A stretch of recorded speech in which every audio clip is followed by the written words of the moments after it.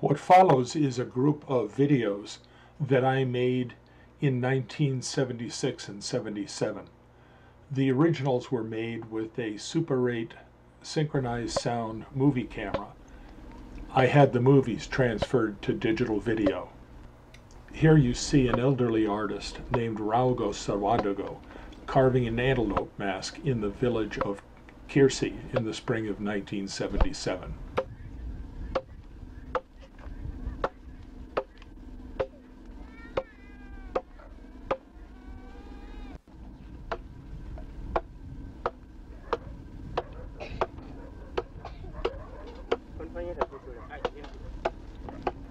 You can see that here he's blocking out the rough shape and removing the bark.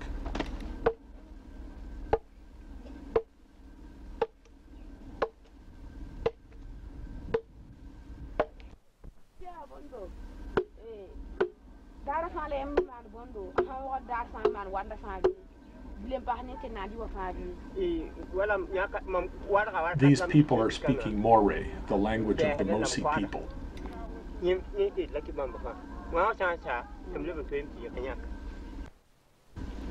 Now you can see the rough form of an antelope. The horns are to the left and the snout is to the right.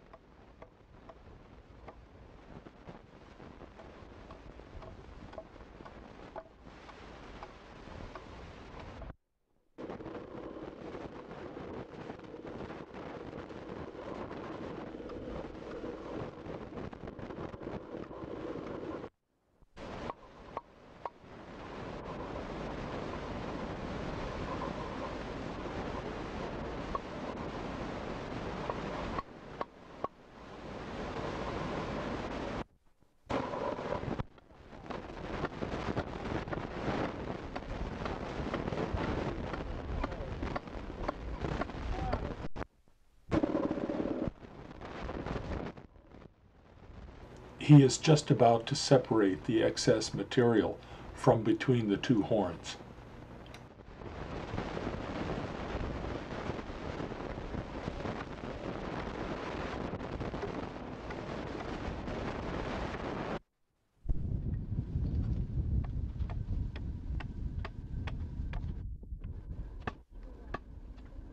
Now he uses a smaller adze to begin to dig the excess material out from inside the helmet of the mask.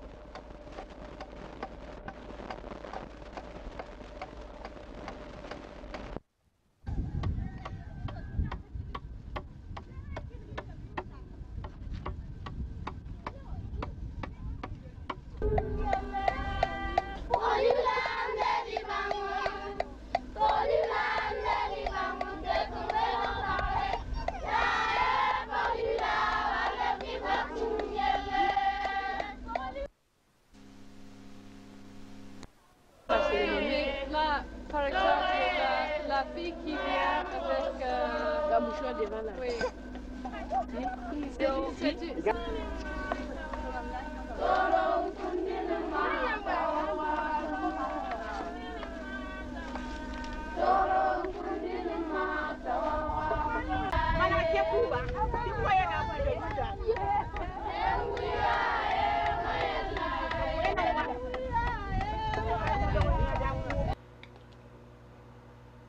Late in 1976, I visited Yamba Wedraugo, a carver in the village of Kwaltangan, about 20 kilometers to the west of Yako.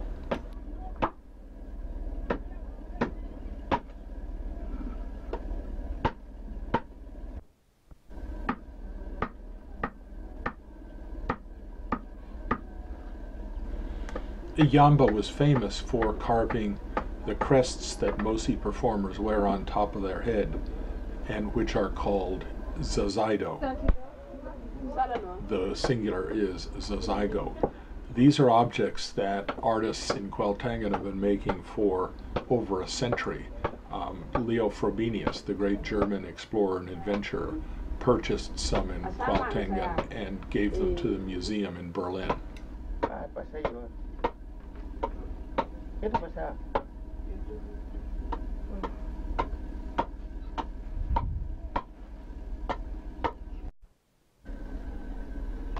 Here you see Yamba Wedraugo's son painting the Zazaido crest that his father has made.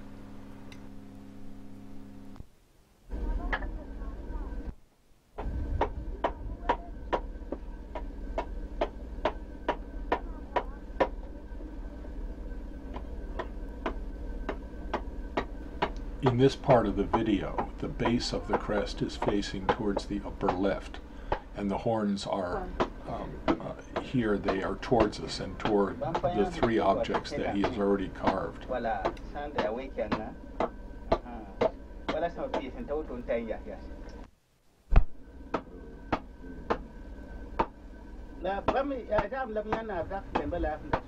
Here you can see one head on the left and another on the right.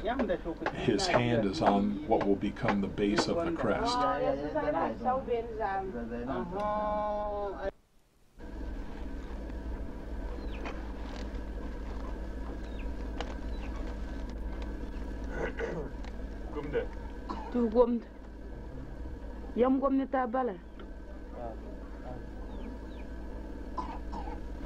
His son is painting the crests using two pigments, hematite red and a white made from the excrement left behind by tiny lizards that burrow in the ground. The black color is burned into the surface of the wood with a hot iron.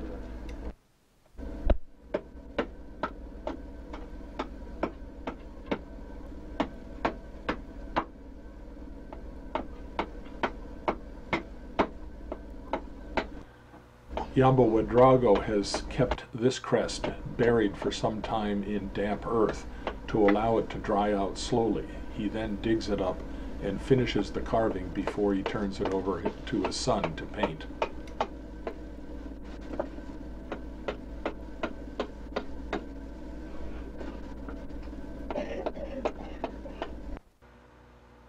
In 1976 and 1977, when I knew him, Yili Wango was a young man, a carver who worked up in the hills north of Yako in a village named Boobaloo.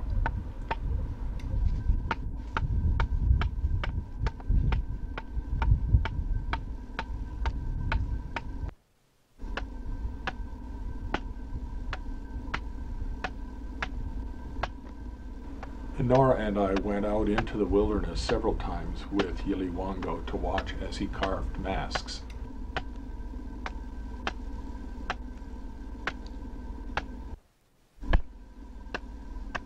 Here you can see him blocking out the basic shape. His left hand is on the upper crest that will form the feathers while he carves at the face and cheeks of the mask.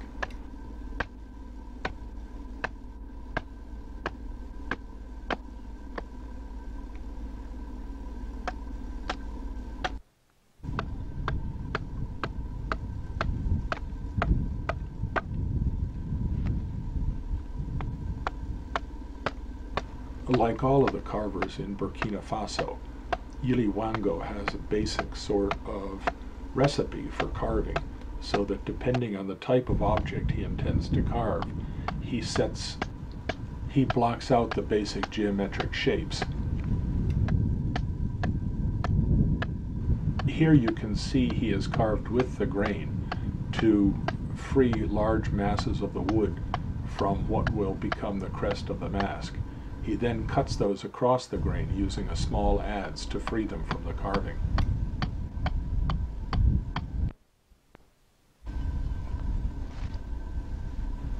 Like every other artist in Burkina Faso, Yili Wango pauses frequently to look at the mask and make sure that his work is symmetrical and that the proportions are right.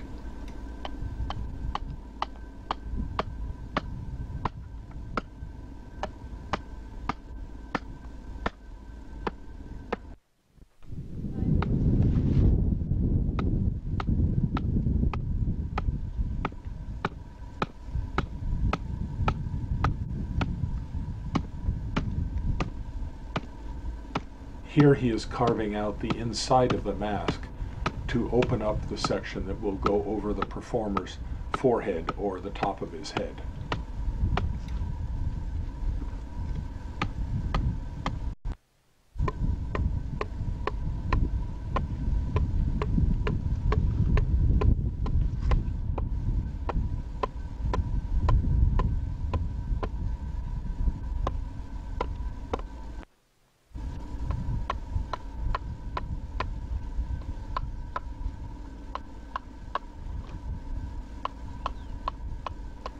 Here he's using a particularly small adze for the detail work.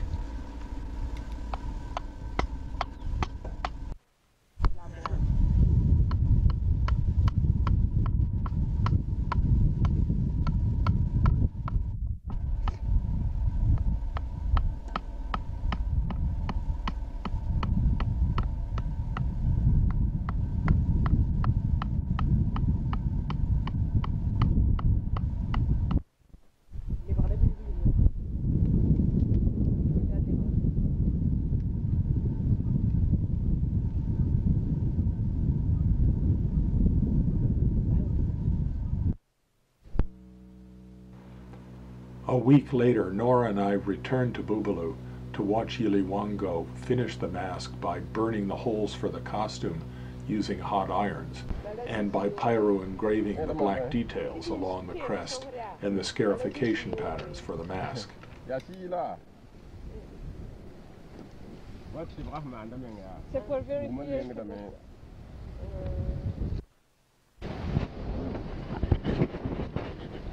As you can tell from the video, Yili Wango is wearing a wool balaclava over his head and face because it is so cold. Overnight the temperature had dropped to about 85 degrees.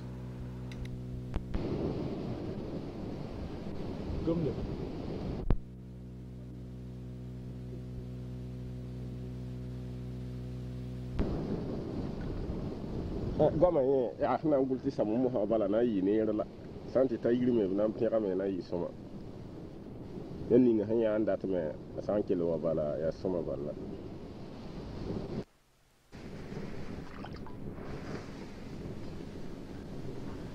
He has a whole series of iron pokers with wooden handles set in the fire to heat up the iron portion. He then uses those to pyro engrave patterns on the surface of the mask.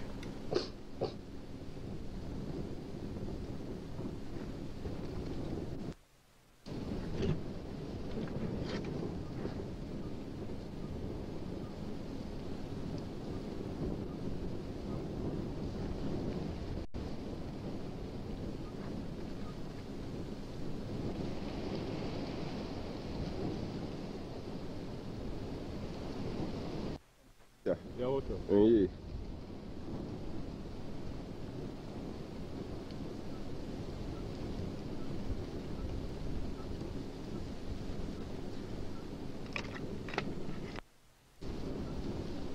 Kala taranjate. Ime sanjet kala ne. Ya soma.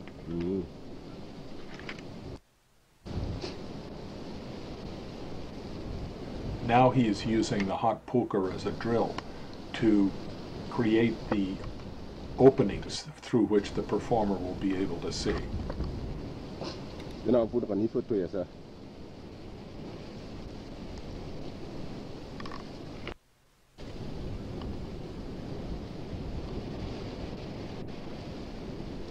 It's in the government. I'm going to let you know. You are the Vienna.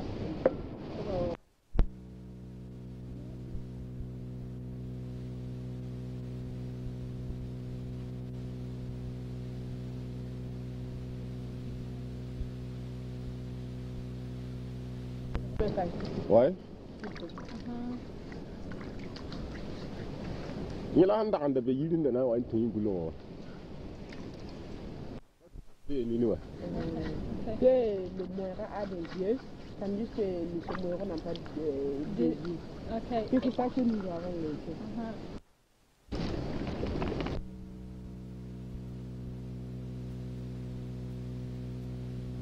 Now Yiliwango and two of his younger friends prepare the red and white pigments with which he will paint the mask.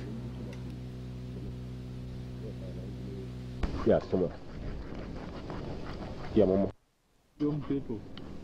They grind the red pigment using hematite or a red iron-rich stone. The boys dig the white pigment out of the burrows created by small lizards. It is a pure white and can also be replaced with classroom chalk.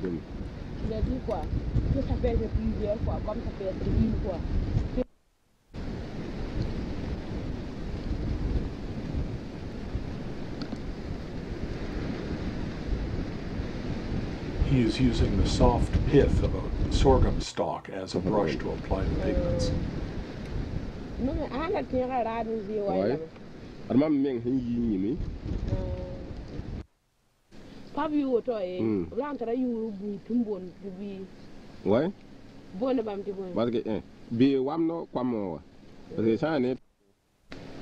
Here he is talking about the different types of masks that he is able to carve, including the antelope mask, the beautiful woman mask, the hawk mask, the bird mask, and several others.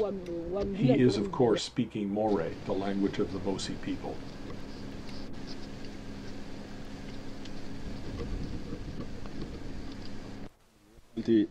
At one point in the carving, he took a break and got up and wandered through the bush with us following, looking for an acacia tree with sap that had seeped out of the branches.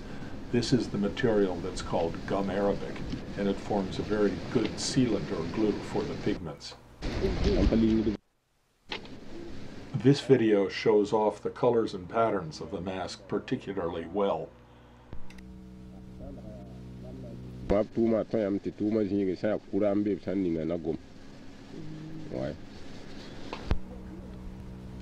Finally, some black pigment is used that he boils up from the seed pods of the acacia tree.